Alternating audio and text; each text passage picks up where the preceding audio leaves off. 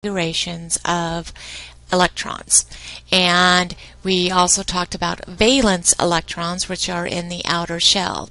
Now, electrons are really important, and why they get all their unit is because the electrons are responsible for the chemical reactivity.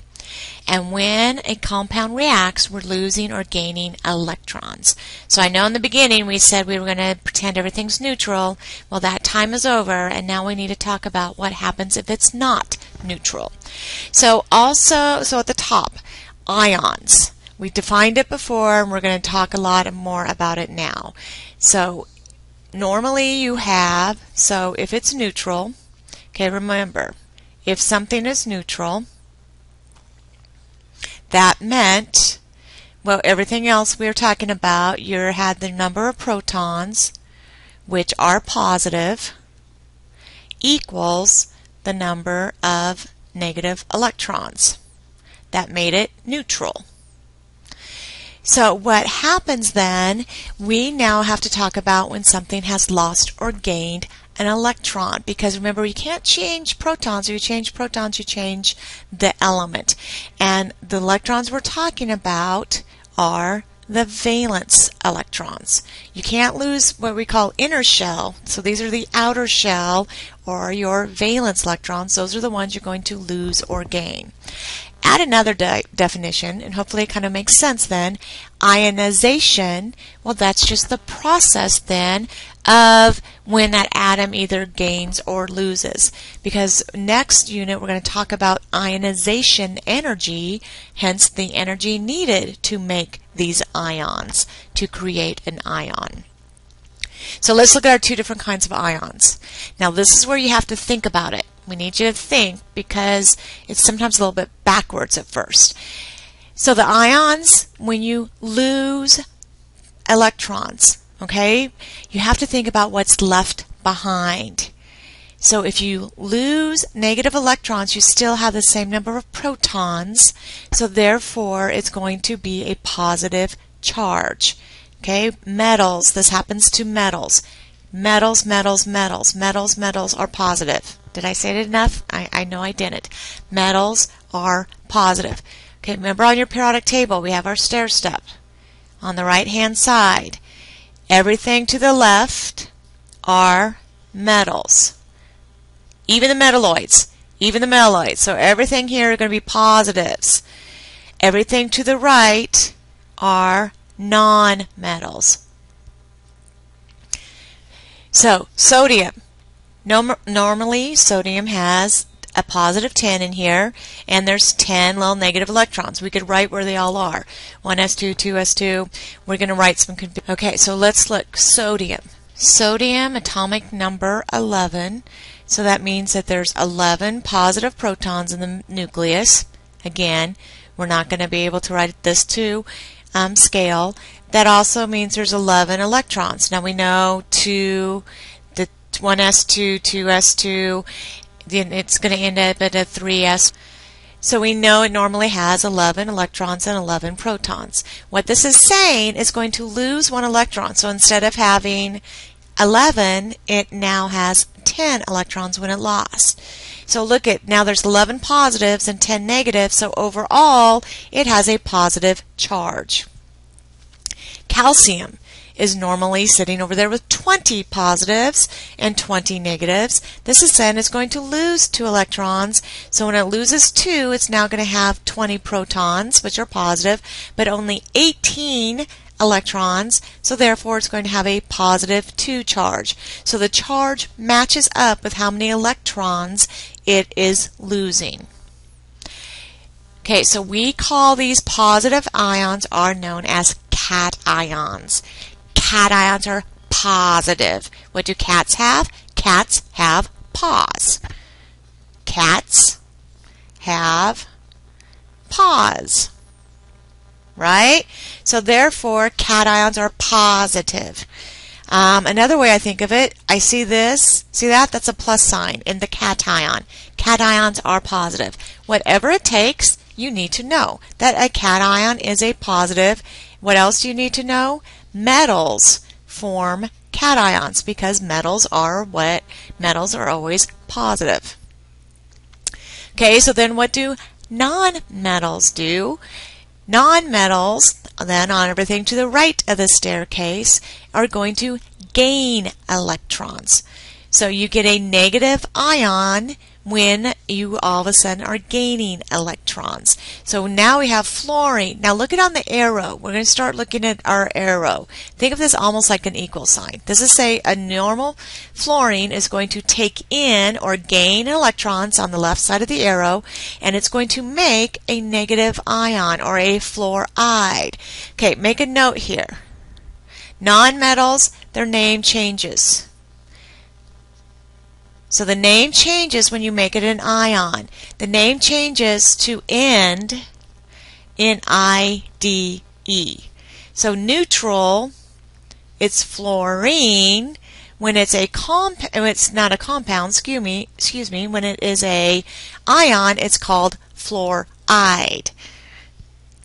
So this is sulfur, and it's going to gain 2 electrons to form sulfide, which means it's sulfur with a -2 charge.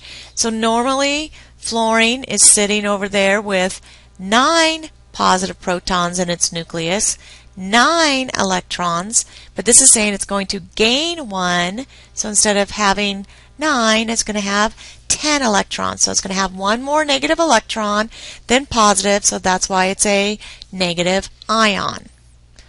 Okay, these are called anions. So therefore, nonmetals, everything to the right of the staircase, make anions. Why does this happen? Well, let's look at its configuration and what it happens. And we're only going to look at the main groups. That means group 1 and 2, and then you skip over 13 through 18. We're going to skip the transitions, which is the D block. We're going to skip the D block for a while. So when I'm talking main group, remember that's the S and P. Well, remember we looked at the noble gas configurations, and we talked about the last S, and not the noble gas, but the valence electrons. We talked about the last S and P. Okay, so let's look at these configurations. 1s2, 2s2, 2p6, 3s1. That's normal sodium. So when it's an ion, it's going to form 1s2, 2s2. It's going to lose 1 electron. That's gone. Now look at this. This is like the configuration of neon. That is stable. All noble gases are stable. I call these noble gas wannabes. They want to be stable like the noble gases are. Okay, look at calcium. Look at where calcium ends. Calcium is sitting here with a 1s2, 2s2, 2p6, 3s2, 3p6, 4s2. This is its valence electrons. 4s2, it has 2 valence electrons. It's going to lose its valence electrons, giving it a stable noble gas configuration. It's full now. This is stable when all the shells are full. Okay, aluminum. Here are aluminum's valence electrons. It's going to lose its valence electrons to form, again, it's going to be a configuration like neon that is stable. So, metals lose valence electrons because you're going to have to predict the charge. How can you predict the charge? Because you know how many valence electrons it has by where it is on the periodic table. That's how you're going to know. Okay, well, what about non-metals then? Well, non-metals gain. They want to gain to have that stable noble gas configuration. So they're going to have to gain however many it takes to reach the noble gas. Okay, these are all noble gas wannabes. They want to be stable like the noble gas. So here's fluorine. Okay, here is fluorine is in group 17, has 7 valence. It needs to gain 1 more. So it adds 1 more valence electron, and now it has the stable noble gas configuration of neon. Sulfur. Here's its valence electrons. It has 2 plus 4. It has 6 valence electrons. So it needs to gain 2 to have the stable noble gas configuration. Nitrogen. Last S and P's are its valence electrons. So there's its valence electrons. So it has 5 it wants to have the 8, so it's going to gain 3, and that's why it forms a -3 charge. This is why everything in the group all have the same charge, because they all have the same valence configuration. So look at on your chart. We have this, looking at this, and again, your stair step is running just about here. So that's why on over here we have the plus or minus. Above, it's going to be the -4s. Below would be the +4s. Okay, these would be -3s, and we're going to realize that these can actually make a +5 underneath here. And these can also be, this is aluminum, is going to be a +3. These are going to be +3s. They're going to realize that some of these down here actually change also, but we'll talk about that when we start writing the formulas. But we know these won't change. Everything in group 1 is always a +1. Everything in group 2 always a +2. Okay, make sure when we look, noble gases are 0. 0, because they already have that stable configuration. That's why they're a 0, because they do not want to lose or gain electrons.